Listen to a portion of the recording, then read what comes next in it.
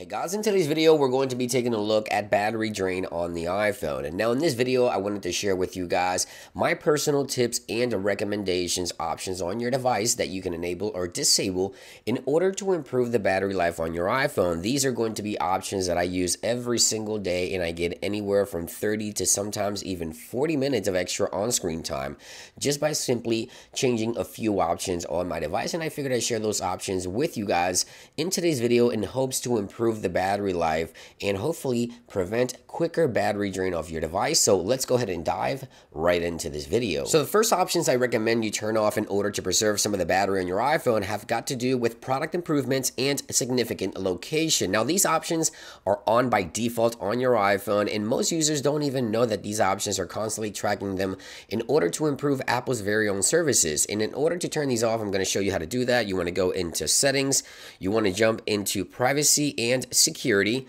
Right here you want to go into the location services, and then we want to scroll all the way to the bottom here, and then we'll find system services. Click into that, then scroll one more time all the way to the bottom. As you can see right here, we have the product improvements category. These are going to be three options that are constantly tracking you, as you can see there from the purple arrow. So if you don't use things like Apple Maps, as I mentioned, or Apple services, you can turn off the tracking, analytics, and improvements for maps, as you can see right there.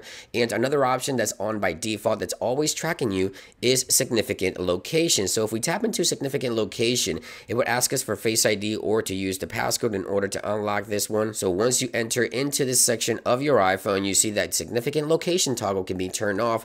This means that your iPhone will no longer be tracking you everywhere you go. As you can see right here, it's tracked me 426 times over the past couple of months. So my iPhone knows everywhere I went in order to provide relevant information for maybe traffic or restaurants and things like that in maps. But if you don't use Apple services, again, you can turn off significant location and also clear all the history, which you can see right here at the bottom can be clear by simply clicking on this, and this will erase all the locations that your iPhone has tracked you into this one specific area. Now you can go ahead and turn this off, and this will help improve the battery life of your iPhone. Now before we continue, I wanted to share a quick word from our sponsors, Tessense, and their 9-in-1 65-watt charging tower. Now this tower is super compact. It fits perfectly with my studio setup. I love the design. It is light, portable, and again, it fits anywhere in the studio. I've been using it over the past couple of weeks to charge multiple devices, multiple iPhones, my Apple Watch, even power my HomePods and my studio display.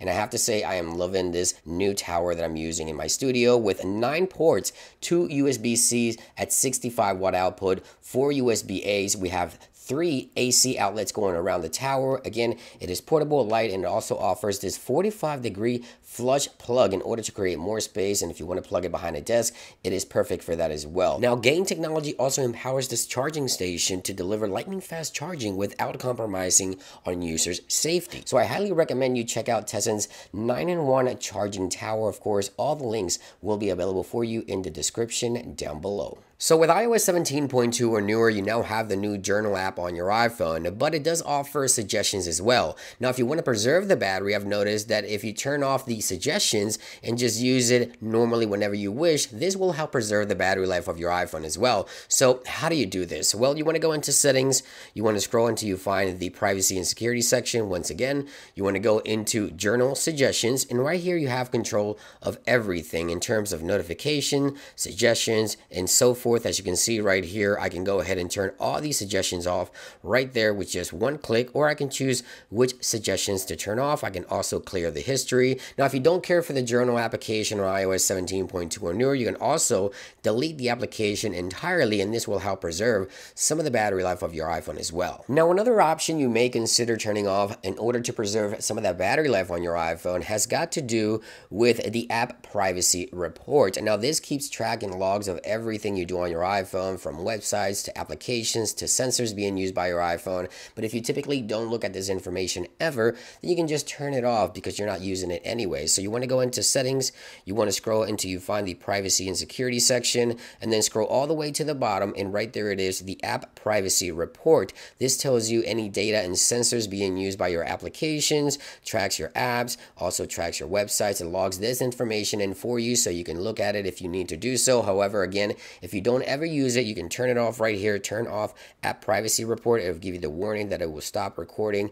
app activities. You can go ahead and click OK, and this will help preserve the battery life of your device if you typically don't care for this type of information. Now, another option I recommend you disable on your iPhone in order to regain some of that battery life back is app tracking. Now, for those of you that may not know, when you download an application from the App Store, it may ask you to allow tracking. Now, this is to provide rather relevant information or ads and things like that. But if you don't want any app to track you, of course, you can go into privacy and security, and then you can go into tracking. Right there it is. So once you tap into tracking, you have a list of all the applications that do request to track. However, if the button is green, of course, it is currently tracking you. If you don't want the app to track you, you want to turn it off just like so. And Apple has made a toggle here that if you disable this option, it means no app will request to track you in the future. And that's, of course, the option that I'm going with in order to continue to preserve the battery life on my iPhone. I definitely recommend